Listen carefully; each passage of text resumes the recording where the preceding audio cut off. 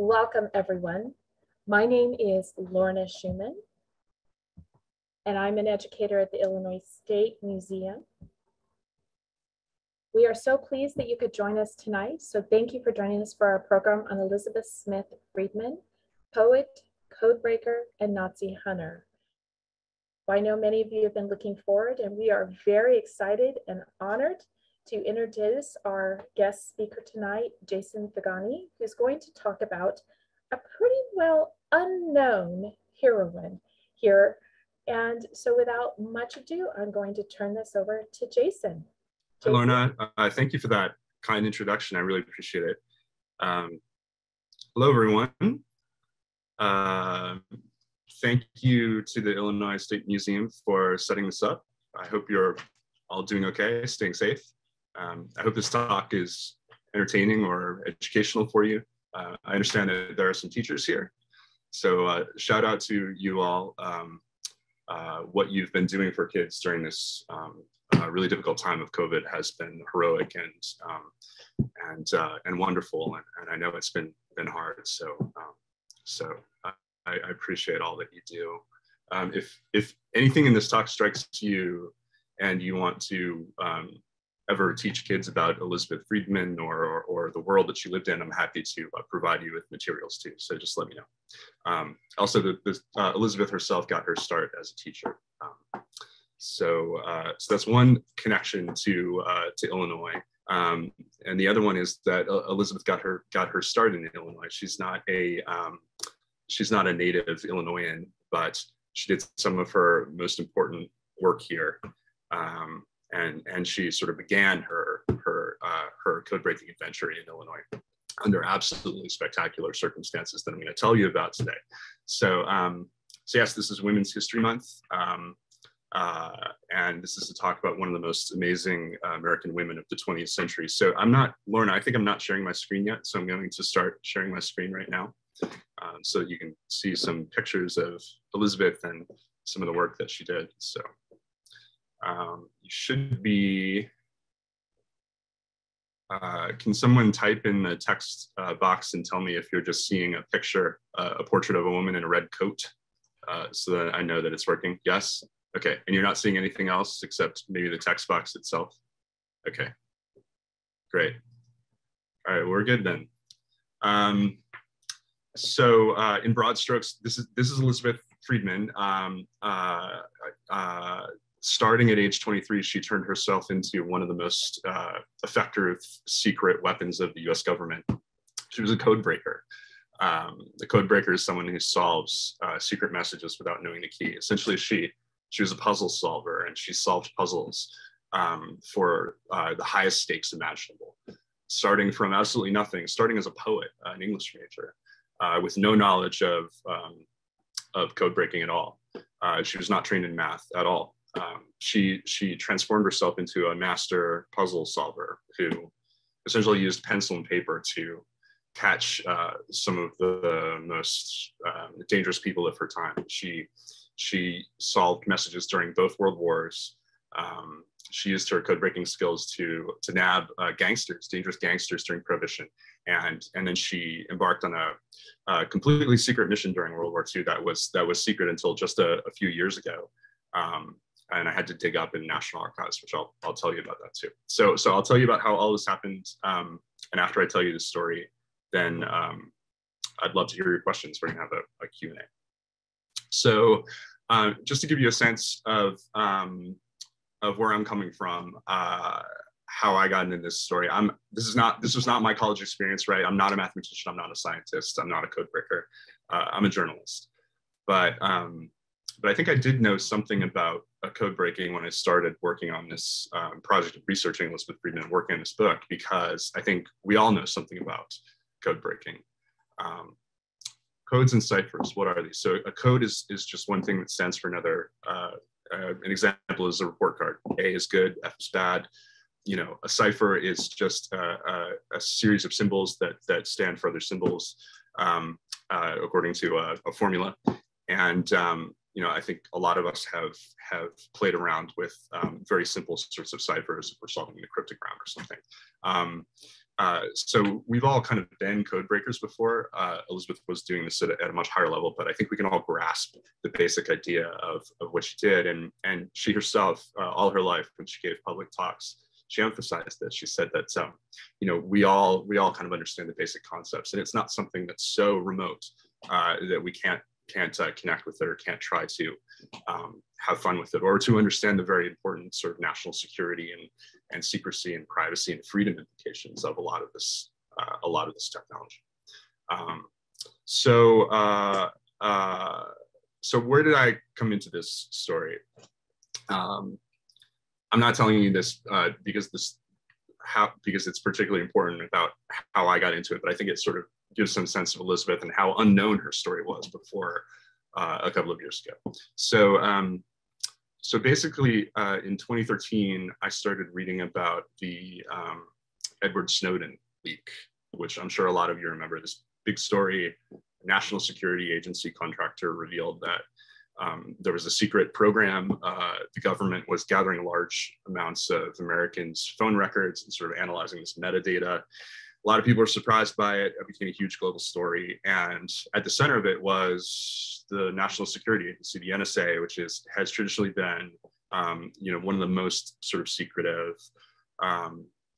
government agencies, because it's the agency that is tasked with analyzing the secret messages of people in foreign countries and trying to understand what they're saying to each other. Gathering those messages, breaking them, and then reading them. And it's always been very secretive. And so I started reading about the history of the NSA. And when you read about history of NSA, all roads lead to this guy. This is William Friedman. And he's considered to be the godfather of the NSA. He is the one who kind of started it all. So if you go to NSA headquarters today, there's a bronze bust of his head outside of the main auditorium at NSA HQ. And so I was reading about William Friedman and trying to understand more about the NSA. And when you read about William Friedman, who is said to be sort of the greatest American codebreaker of all time, he was said to be a genius. He broke all kinds of messages. He had this amazing ability. When you read about William Friedman, usually there's a mention of his wife, Elizabeth Friedman. And I kept coming across this, and it was usually framed like, William Friedman, this great codebreaker, had a wife who was also a codebreaker. And that was interesting to me because right off the bat, I wondered, how many American couples could there have been who were both working as codebreakers for the government? It seemed like a very interesting and kind of unique situation, right? And I was curious, just on the basic human level, of a husband and wife codebreaker. But I was also interested in knowing more about Elizabeth because all of these mentions were very sort of brief of her in materials about William, and I wanted to know more about her and about her codebreaking career. So I made my way one day I saw online that Elizabeth had left 22 boxes of her papers, her diaries and letters to a private library in Lexington, Virginia, the George Marshall Foundation Research Library. And the archivist there, I went there one day, I said who I was, I said I was interested in Elizabeth. And they were interested in me off the bat because a lot of people there who are interested in the Friedmans go there to research William. I was interested in Elizabeth, so the archivists, they're wonderful. They do incredible work. They took me back, and I'll never forget it, they took me back into the vault, which is behind this kind of metal door here, a thick metal door, and into this humidity controlled room. And they showed me the materials that Elizabeth had left behind. It was 22 of these gray boxes filled with no one had ever sort of produced an annotated guide for these things. So the archivist knew some of what was inside, but there wasn't really a map through the maze of stuff. So I didn't know where to start. I just asked for box one, and I started reading file one in box one. And I spent the entire day there in the reading room, reading Elizabeth's letters from when she was a young woman in her 20s, during World War I. And I very quickly realized reading these letters that I had stumbled into something really extraordinary, that this is what every journalist, every author dreams of finding, which is an incredible story that hasn't been told before. It was a story of a code-breaking Quaker poet who changed the 20th century, this kind of hidden woman behind the development of American intelligence and our code-breaking capacities. She was a champion solver of messages, but beyond that, she was an innovator, a scientist who created entirely new methods of solving messages that had never been known before. And then she used those abilities to help us win some of the great conflicts of her life and our time. She wasn't just the best woman codebreaker of that era. She's one of the greatest American codebreakers who ever lived, probably one of the greatest codebreakers who ever lived.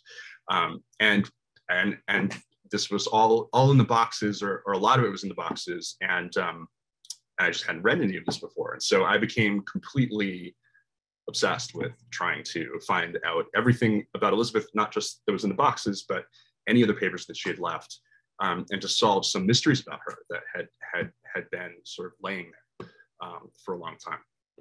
So now I'll take you into Elizabeth's story.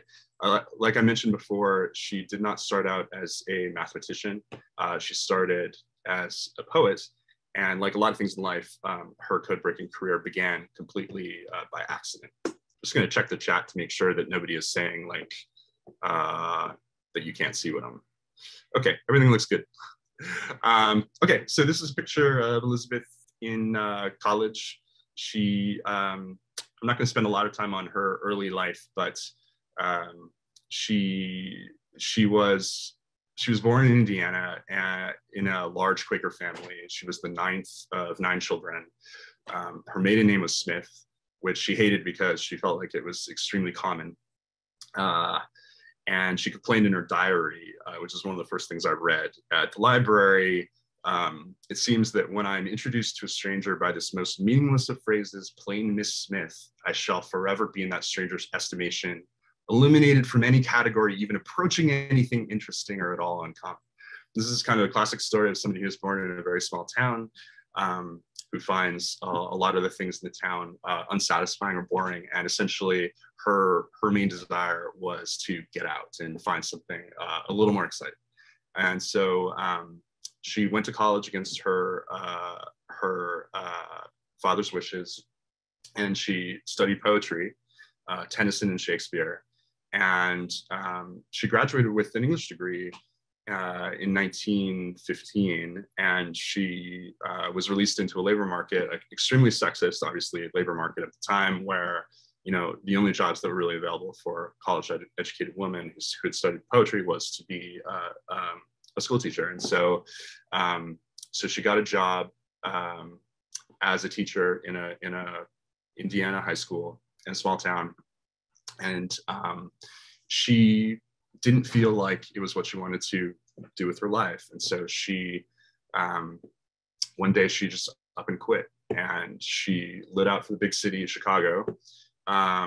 She took the train there, and she decided that she was going to try to find a more interesting job. So she goes to Chicago, she goes around to all the employment agencies, and she completely strikes out.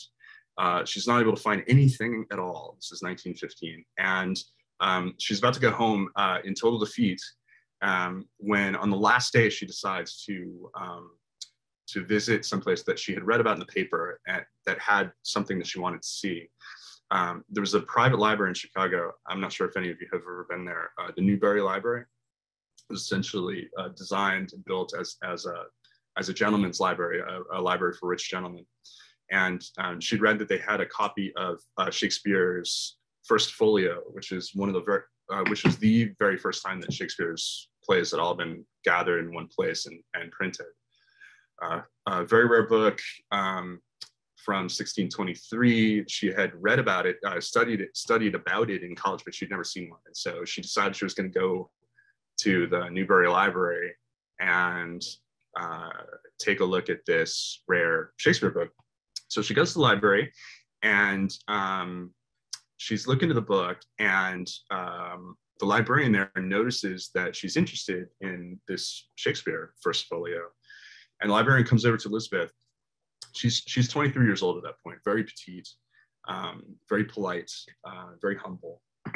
And the librarian comes over and says, I see you're interested in the book. Are you a Shakespeare fan? Do you know about Shakespeare? And Elizabeth says, well, yes, I studied Shakespeare in college. And the librarian says, well, it's interesting. There's this very odd rich gentleman here in Chicago who comes to this library often and is always peering at that book, sticking his face right in it. And he says that he is looking for a research assistant to help him with a research project related to that book. Is that the kind of thing that you might be interested in as a job? And Elizabeth said, yeah, maybe, I don't know. And the librarian went back to the desk and placed a phone call, and then came back to Elizabeth and said, Mr. George Fagone will be here to pick you up momentarily. And sure enough, within an hour, this enormous 6'4", 230-pound guy with fiery demeanor and a beard pulls up to the library in a stretch limousine, barrels into the library, walks right up to Elizabeth, and without even introducing himself says, would you like to come out to Riverbank and spend the night with me? And Elizabeth came from a conservative Quaker religious family. She's scandalized by this question. And she stammers something like, I don't know my toothbrush. And Fabian says, don't worry about it. That's okay. We'll provide everything out at Riverbank.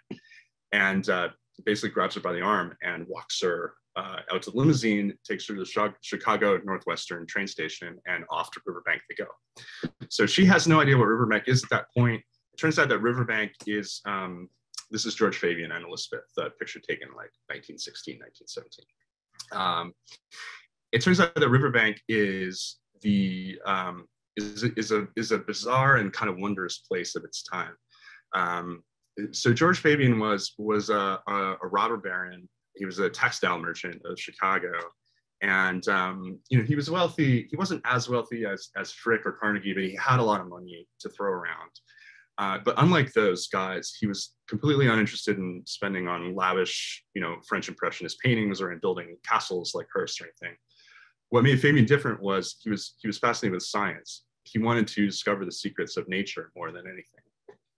And so he had built a kind of a rich man's estate outside of Chicago in the town of Geneva. And this was a 300-acre. In a lot of ways, it was like a typical rich man's country estate at the time.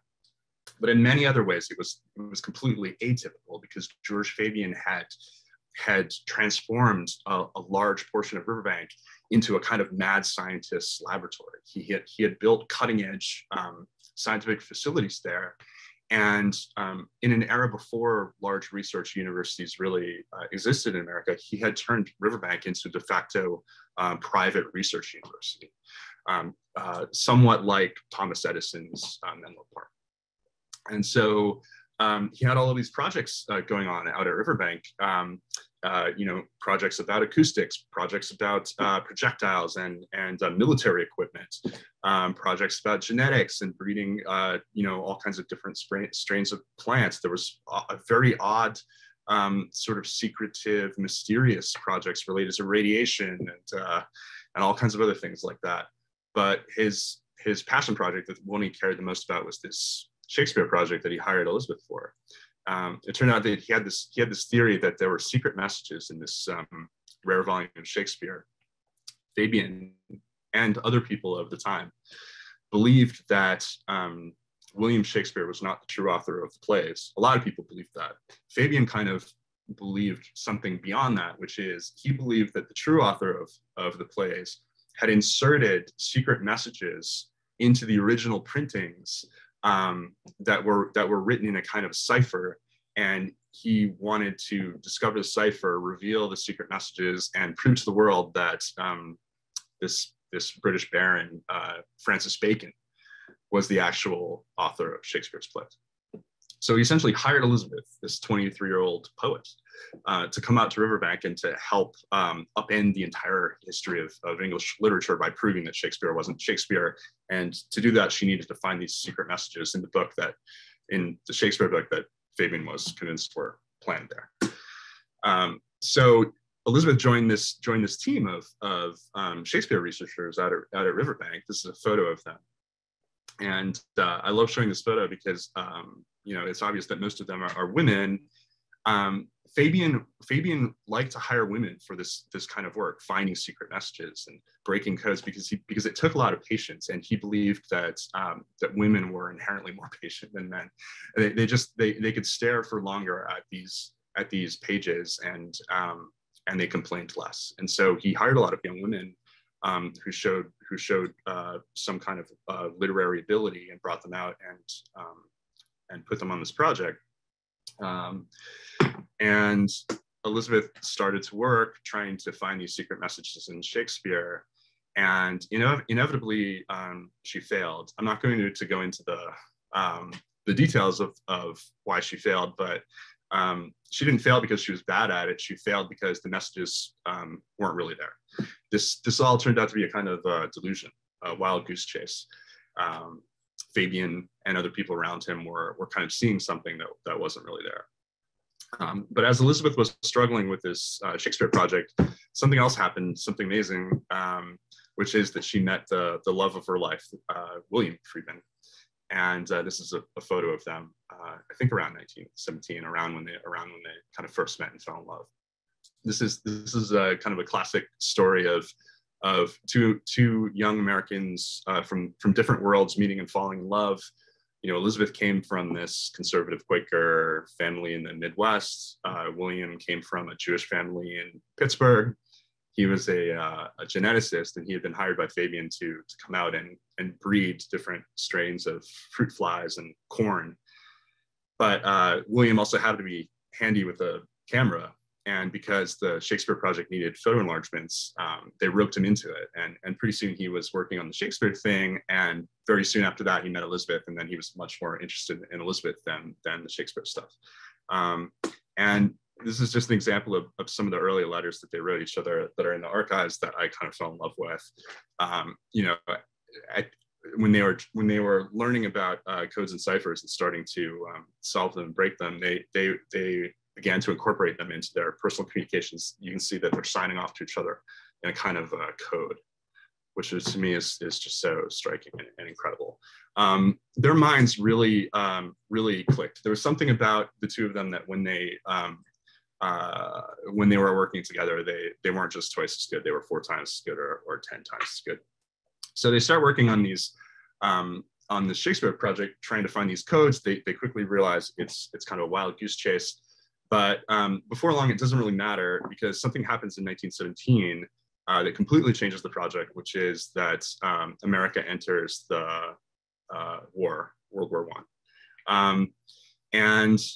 World War I is the first war where wireless communication by radio is a widespread phenomenon, and there's all kinds of messages flying through the air in Morse code all of the time, and on the front.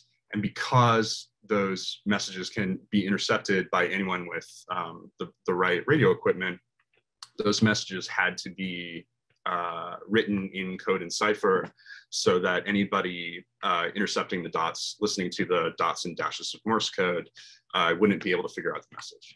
And so all of a sudden, there was this enormous premium placed on people who could solve these messages without knowing the key, could pluck them out of the air and find the hidden message inside. All of a sudden, there was this huge premium placed on codebreakers. And at the time, 1917, there was really no American agency or group of experienced codebreakers, period. This is a time before the NSA existed. There was no CIA, and the FBI was only a couple of years old. They had no code breaking capacity. And so all of a sudden, the US Army realized that it needed experienced code breakers. They didn't have any. And so they, in desperation, essentially, they appealed to George Fabian and and the folks out at Riverbank. And George Fabian essentially lent his entire Shakespeare cipher team to the US Army as its code-breaking operation, which is astounding to think about. It's one of those things in history that's actually stranger than fiction. You couldn't make it up, but it's entirely true. For the first 6 months to a year of World War I, almost all of the US military code breaking was done by this group of people out here in this kind of mad scientist laboratory on the Illinois prairie. And another reason I love showing this picture is that, you know, what you're looking at here is essentially the seed of the National Security Agency. You're looking at the proto NSA. Okay, so the Shakespeare people go to war, and at the same end, they're starting to solve all these actual military messages. And William and Elizabeth proved to be so good at it that very quickly they're going beyond everything that's known about code breaking in America, because it's still young science in America. There's not a lot of code breakers. You know, William and Elizabeth at age 23, 24 are very quickly, just by solving all these military messages, they're becoming some of the best in the country, and they turn out to have this innate genius at it as well. And very quickly, they're not just solving the messages, but they're inventing entirely new methods of solving them. So, and they started to publish under William's name because of the sexism of the era.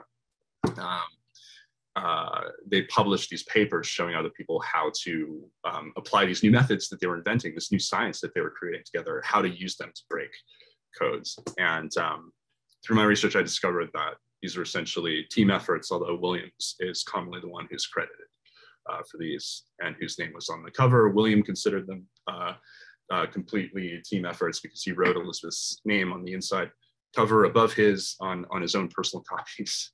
I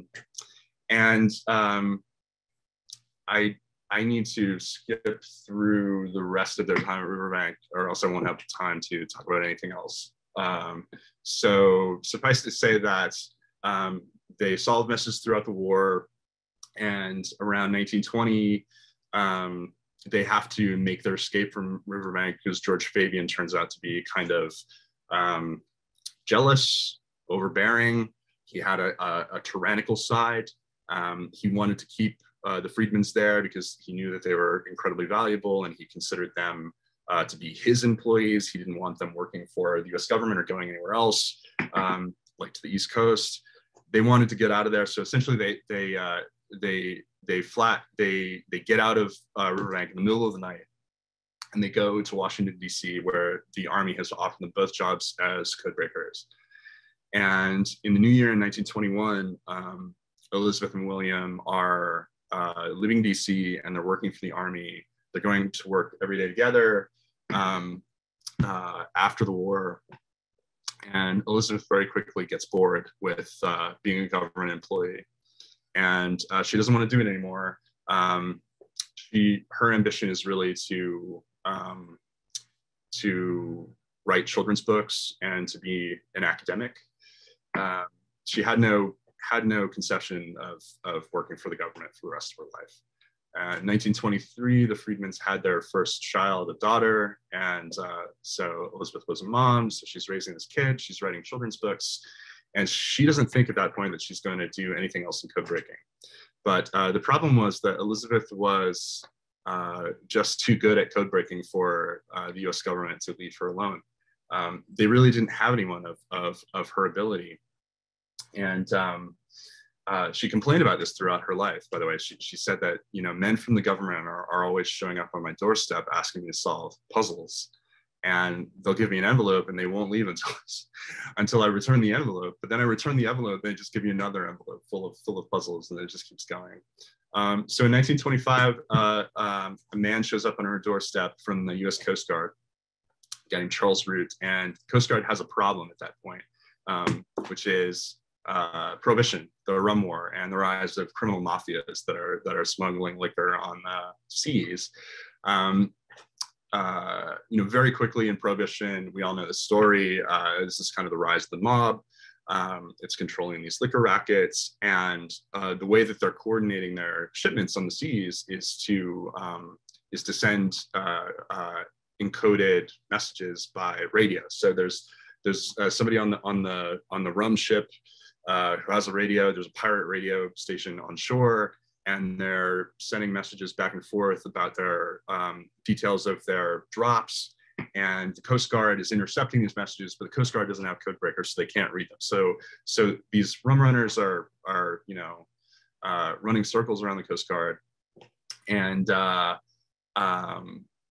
these are not sort of like the gentleman rum runners either of our common image. These are like essentially large scale murderous mafias.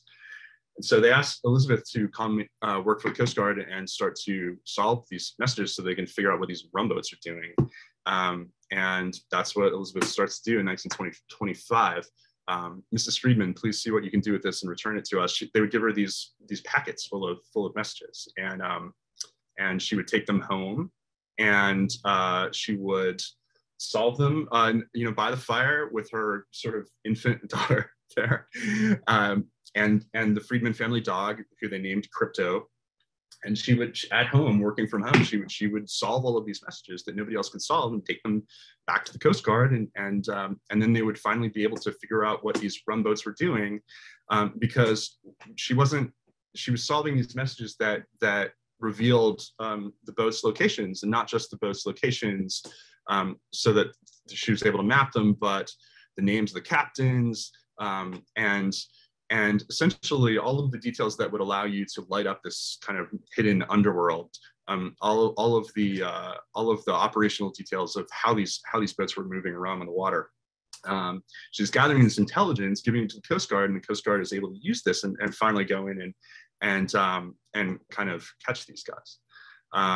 And when she caught them, these guys would have no idea what was happening. They a lot of the time they felt that their shipmates were ratting them out because they had no conception of a woman in a Coast Guard office intercepting all of their messages and breaking their codes. That it never occurred to any of them, and they couldn't conceive of it. And this is where Elizabeth, one of the quotes of hers that I love the most is about her sort of mastery of this science, and the fact that it doesn't matter if you can't conceive of her abilities, she's going to kind of beat you anyway. So she wrote one time that, "If I may capture a goodly number of your messages, even though I have never seen your code book, I may still read your thoughts." So she's learning about these guys, and she's learning about a lot of these mafia guys, like gangsters. I'm gonna skip through some of this stuff. This is just to give you a sense of the scope of these mafia networks. This is a particular mob network run out of Vancouver. It's a map of their radio links between the boats and the pirate stations, and as you can see, it's pretty sophisticated.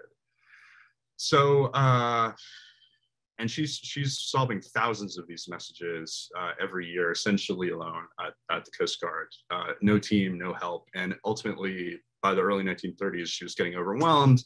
So, in 1930, she proposes to the Coast Guard. She says, like, "Hey, I need a team. I need you to create a code-breaking team, and I want to run it. I want to be the cryptanalyst in charge, codebreaker in charge." And so the Coast Guard at that point says okay, and they actually give her money to hire 4 or 5 people and train them, which at the time, 1930, US government, this is absolutely unheard of. For a woman to be leading a technical team, a code-breaking team, absolutely unheard of, but it was only possible because Elizabeth was so good at what she did, and everybody who ever met her had to acknowledge it. Even men who would have preferred to use anybody else, they had to because she was the best. So she creates this unit at the Coast Guard, and she starts to train people. She builds this team. They're working on the rum ships and tracking them, but 1930s prohibition ends, and the team doesn't miss a step. They just start intercepting gun shipments and heroin shipments instead of rum. And so this is a pattern with Elizabeth, by the way. As hard as she tried to sort of dial down her the stakes of her puzzle solving adventures, it always kept going up. and her life only became wilder and more dramatic and harder and higher pressure as the years went on. So she's solving messages about international heroin rings, and because she is there's a public aspect to this, because prosecutors are using her solved messages to make court cases against some of these gangsters and drug dealers, and they need Elizabeth to come in and explain to the jury how she was able to break their codes and get all the secrets of these guys. And so what started happening in the early to mid 1930s is that Elizabeth would go into a courtroom and she would testify in open court against some of these very dangerous dudes. And she would explain exactly how she had gotten the best of them. And she started to become a kind of a sensation, a famous person. She was written about in, this is an example, they called her the Lady Manhunter, true detective fiction weekly, a true story, had her picture in papers. Ezra Gang falls in trap of woman expert at puzzles. This is a very typical kind of story of that time, solved by woman. I love that because it shows the kind of condescending nature of a lot of the coverage of her feats from that time. So I'm going to accelerate so that we can get to questions, and I'll go through the next part very, very quickly. But basically, the one gap in Elizabeth's records that I was faced with when I started the project was her World War II work. So remember those 22 boxes that I showed you in the Marshall Library? There was nothing in there from World War II. The records went up to about 1939, and they stopped, and they picked up, and then they stopped, and then there was a gap, and then they picked up again at 1946, 1947. And when I asked around, nobody knew where Elizabeth's World War II records were, or even if she had done anything in the war. I was totally convinced that she must have done something in World War II because I knew that the US government could not have let her sit out the biggest conflict on earth. They would have needed her to do something, but nobody knew what it was. And I asked around, and I became convinced that the issue wasn't that the NSA was keeping her records in a safe somewhere. I became convinced that they were actually somewhere in the National Archives system, US National Archives system.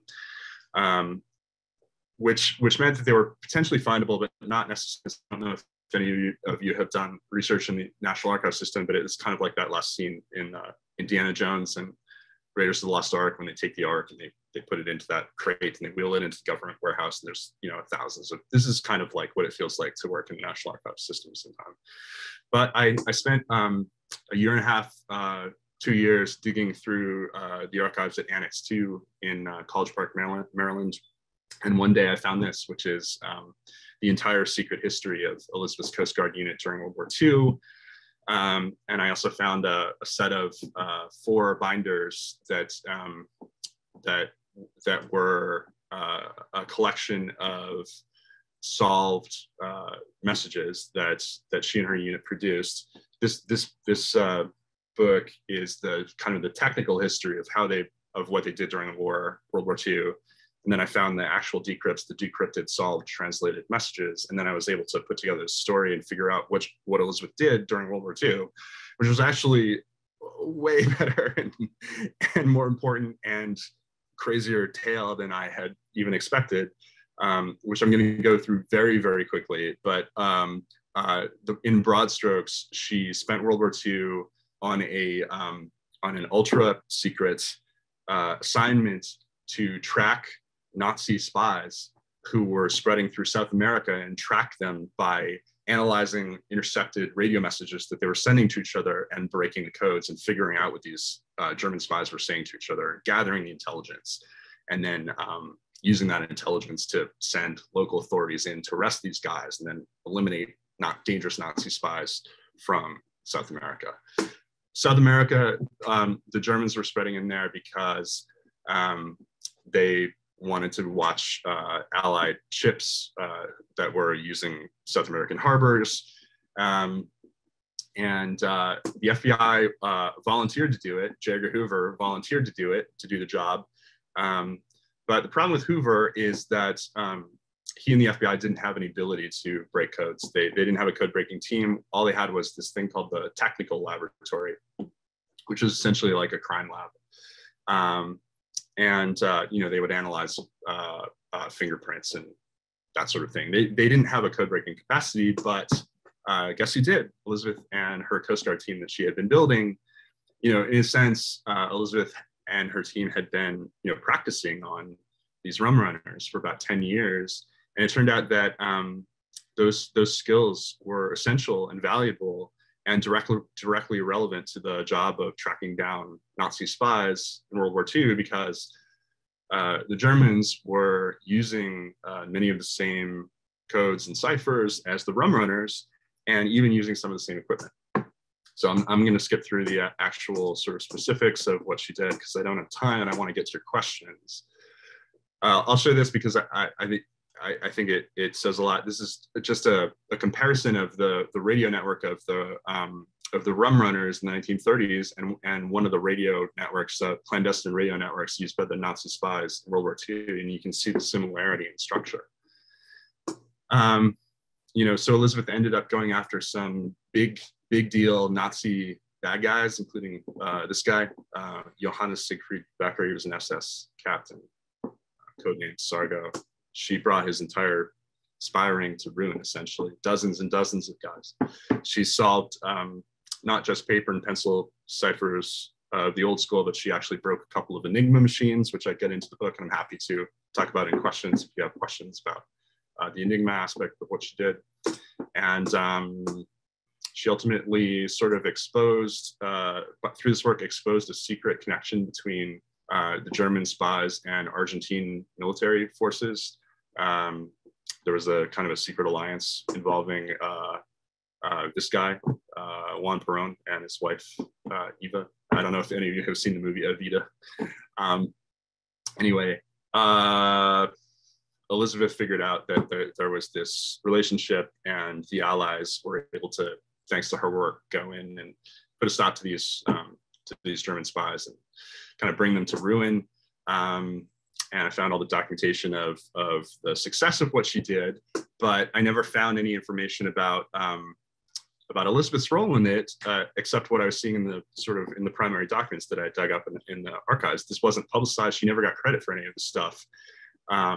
And there's two reasons why, this amazing story of an American housewife sweeping South America free of, Nazi spies during World War II. It's an incredible story, but there's a couple of reasons why we never heard this story before. And one is that her work was classified, top secret, ultra after the war, put into these classified vaults. It was only declassified in, I think, 2000. And the other reason is that Edgar Hoover, stole credit from Elizabeth and the Coast Guard for the work that they had done. He went out in public and he claimed that the FBI had done it, when in fact,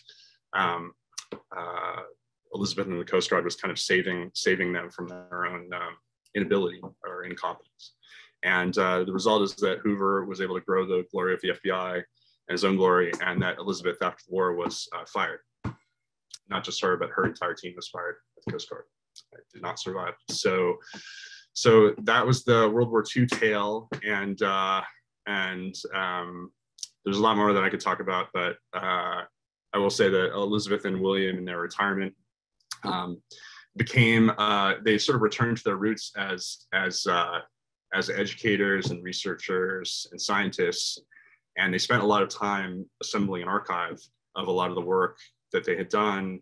And while they weren't able to talk about the World War II work directly, Elizabeth, I think, was able to kind of like insert a couple of hints in those records that, ultimately helped lead me to the truth of what she had done in World War II. And so I think that ultimately she kind of got her revenge.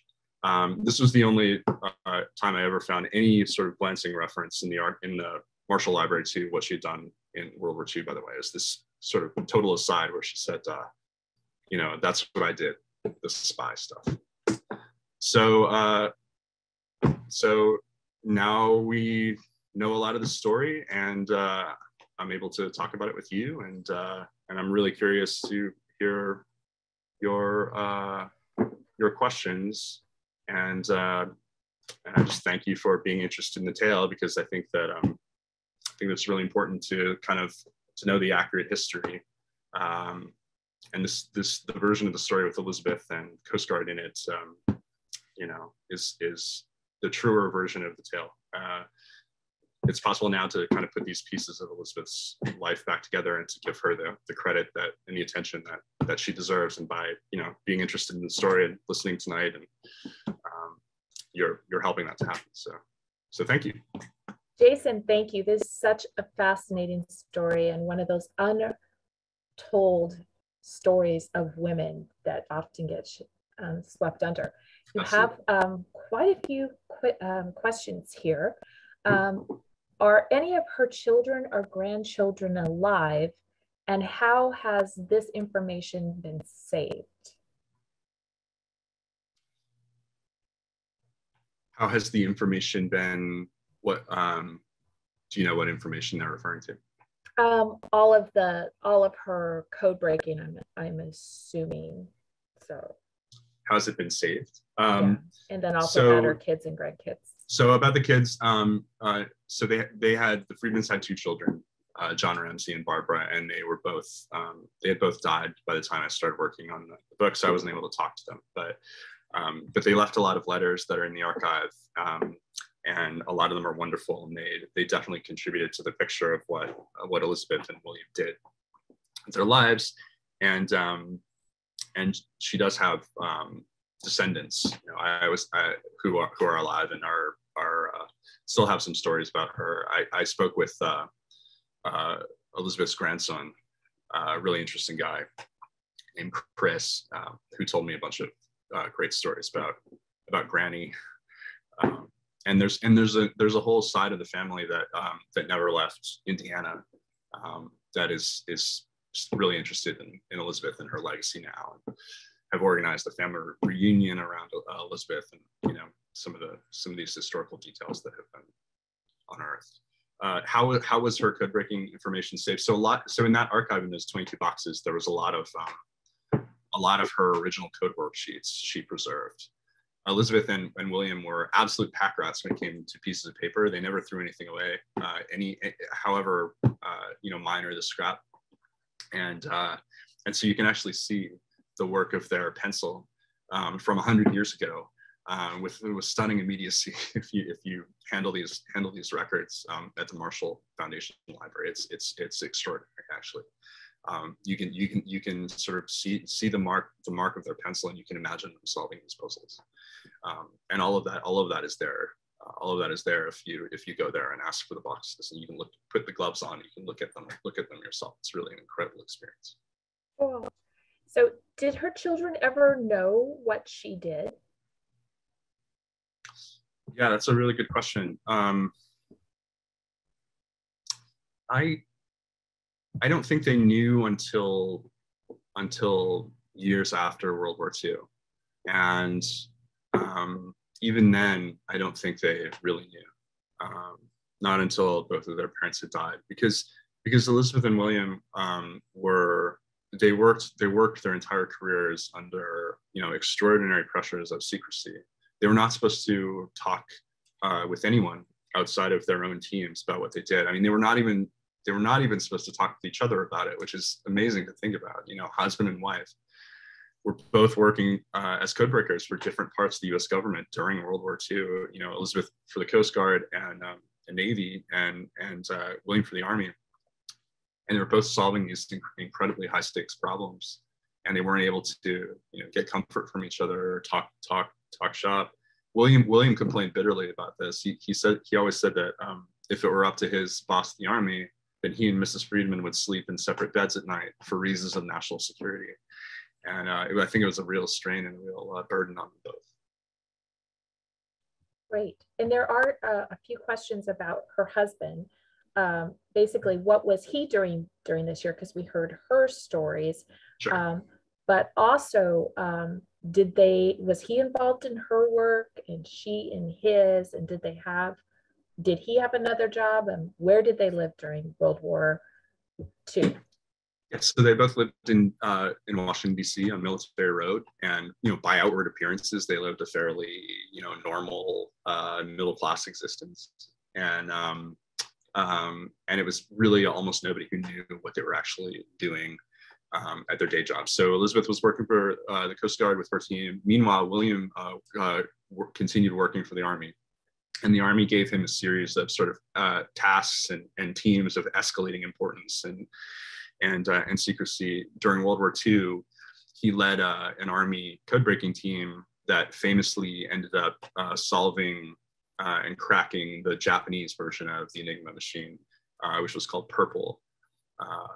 The biography that was written of William in the 1970s was called The Man Who Broke Purple. And this is a really important achievement because it allowed, essentially, the Japanese were using these cipher machines to, diplomats were using them to communicate with their counterparts in the Nazi regime. And so, after William and his team broke this Purple machine, they were able to read all of the most secret communications of these Japanese and Nazi diplomats. And it allowed, it created a stream of intelligence throughout the war that became known as magic, because it was so extraordinary that they were able to sort of read these secret communications. And it gave Allied commanders the jump on the enemy in a number of decisive battles, and probably ended up shortening the war by a year or two. So an immense achievement, one of the most famous achievements of code breaking history. And whereas Elizabeth's achievement was not really memorialized or trumpeted at all, Williams was. That's a famous story that has been passed down about his team. Great, thank you. There are several questions that relate to her work against the mob. So, okay. So one, was her life ever in danger because she testified against the mob? And if she testified against them, wouldn't her identity and job be known? And were there those risks?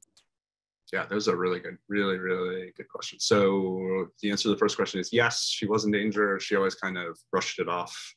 But the Secret Service assigned her bodyguards, and for a time in the 1930s, they actually stayed with Friedmans at their house full time.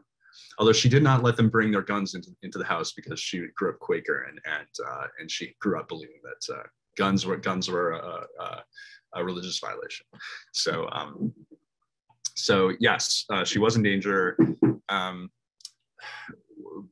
Testifying in court, wouldn't her job become known and her methods become known? Yes, absolutely. And that's a really interesting thing to think about. A lot of the justification of today of keeping these techniques secret is that if you talk about the techniques out in the open, then the enemy understands what you're doing to get the advantage, and they adapt. They change the method that they're using to communicate secretly, and you can't read their messages anymore. There's always been a tension between that and prosecutors trying to win cases. And I think the balance back in the 1930s was the pendulum was more toward prosecutors trying to win cases and put these guys in jail. And so they were willing to risk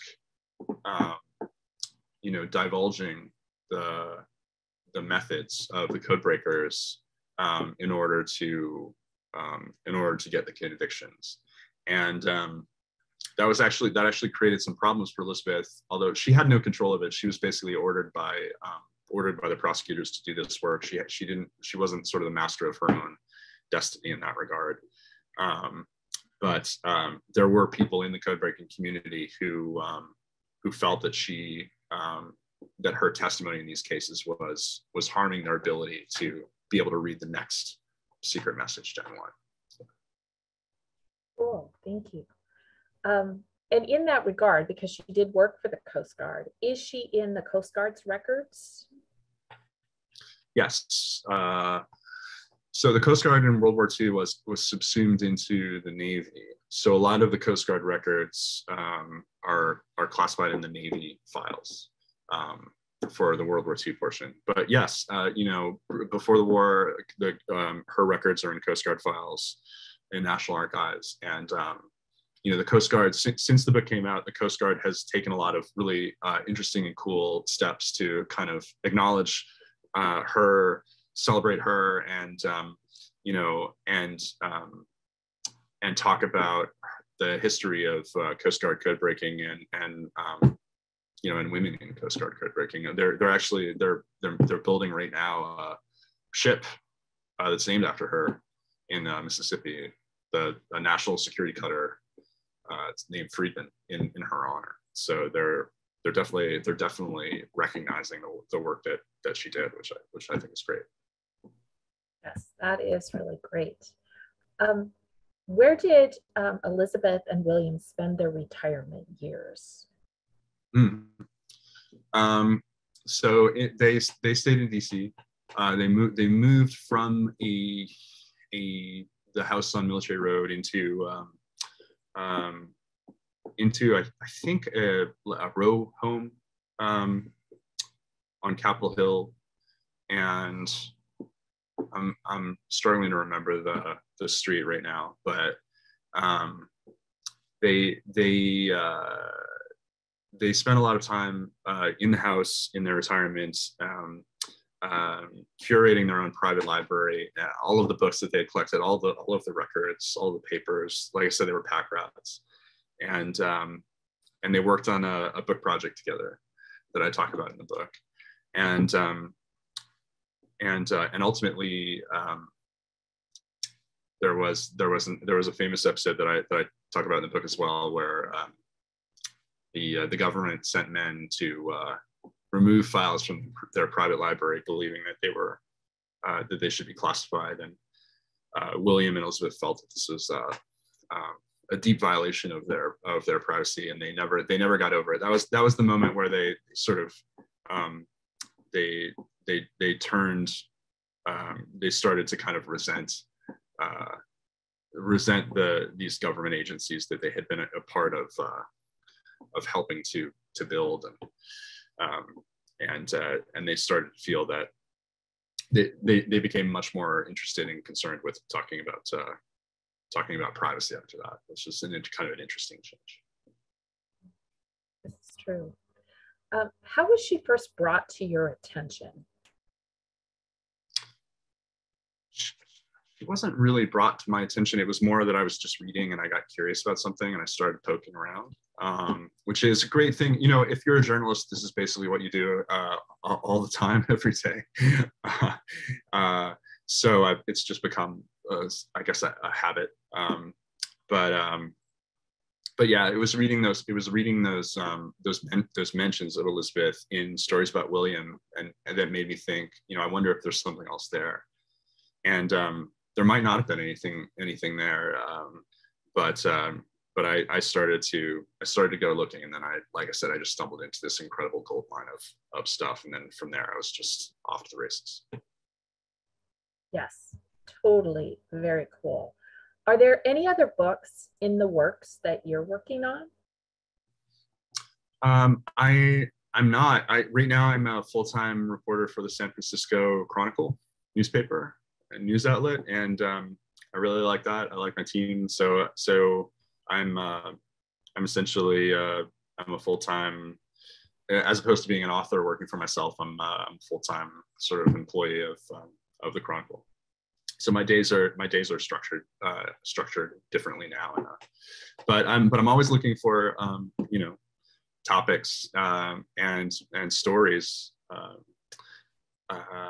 that could become books, and I'm definitely looking for something that grabs me and obsesses me in the way that this one did, because when that feeling hits, it's a really good one. And working on this book was particularly the research, the detective part of it was a joy. Yes, it is such a fascinating story, and your book is really great. It has lots of really great little stories in it that are really interesting. Thank you. Something else is, one of the participants said, "Are you going to do a Hollywood film on this?" Because they thought it was really good. So how long did it take you to write? It was about 4 years from start to finish. It depends on sort of where you start counting, but yeah, I would say the real sort of intensive period of research and writing was 3.5, 4 years. Although I kind of had the idea a little bit before that. As for a Hollywood movie, yeah, absolutely. If anybody out there knows Reese Witherspoon, is you're like personal friends with Jessica Chastain or something, or anybody who would want to play Elizabeth, then definitely text them and tell them about the book, please. There is something kind of in the works now, but it's in early stages. But yeah, I would love to see the story told on the screen. I think it'd be great. It is really great, and there is a PBS documentary that I know you're featured in, and some of your work is featured in. Yeah, it's terrific. They did a really good job with it. Yeah, on Elizebeth Friedman. The name of his book is The Woman Who Smashed Codes. So I want to thank you so much, because this story is so very fascinating, and it's one of those stories that you just don't hear, that's so important in our history, especially when we start looking at how World War II played out, and how the Coast Guard's challenges with the rum running and the mob. I want to thank you all for joining us tonight. Jason, thank you for sharing your fabulous stories. We really appreciate your time. So. Oh yeah, thank you, Lorna, and thank you everyone for listening. I really enjoyed it, and your questions were terrific.